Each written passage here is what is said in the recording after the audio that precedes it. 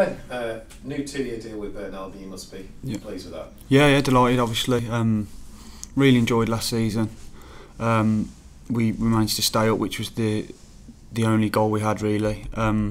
So as the manager and the chairman have said before, it was a successful season for the club, and want to kind of stay here and try and replicate, and if possible do better things than that going forward.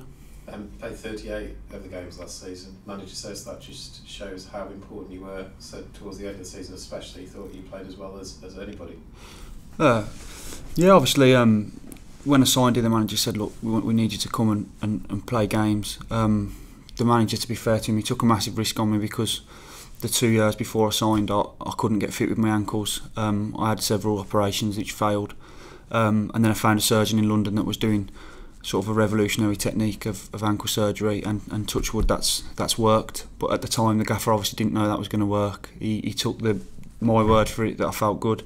He took the surgeon's words for it, saying that he believes that I could play a championship season, and hopefully I repaid him by contributing to helping us stay in the league, which obviously is a success for himself and the rest of the club. But I'm obviously very grateful that the manager took that. It's a gamble really. He took that gamble on me last season that my ankles were okay, and I'm obviously very grateful that he did that. And is that all behind you now and ready to? Yeah, I mean, touch wood. I mean, it's one of those things. I don't want to ever be there again, because it was 2 years of hell basically, to be honest, in footballing terms.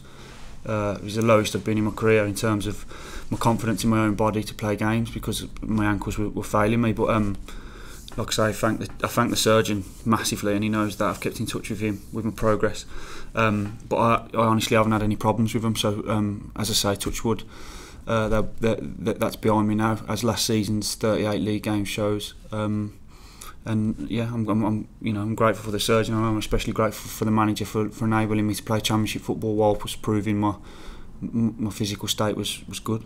And the result of that is a 2-year deal, so club committing to you committing to the club? Yeah, obviously, yeah. I mean, I'm happy here. Location-wise, I'd spent a lot of time away from my family before I signed for Burton.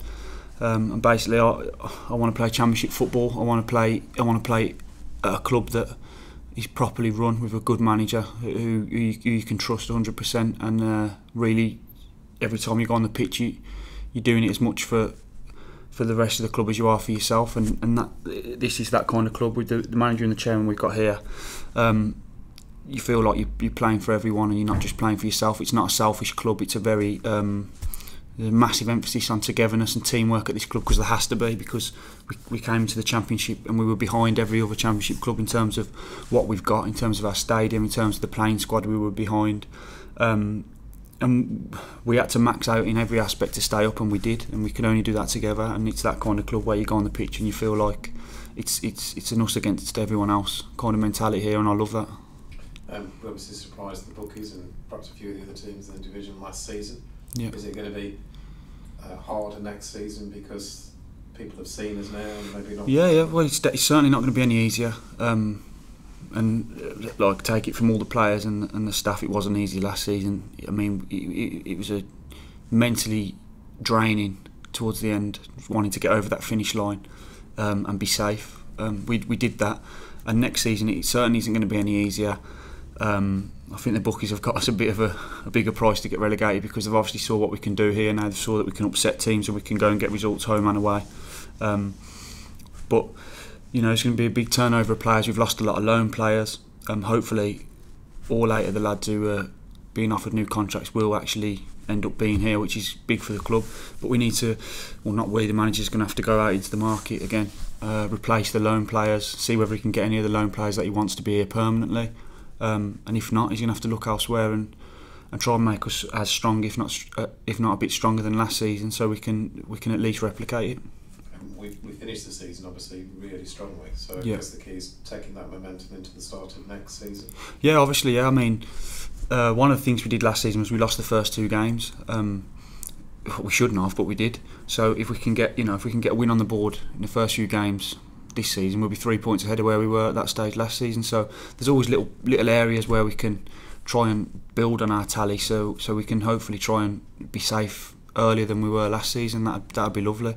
And obviously we had that rough spell leading up to Christmas where we didn't seem to, we couldn't get a result for a while.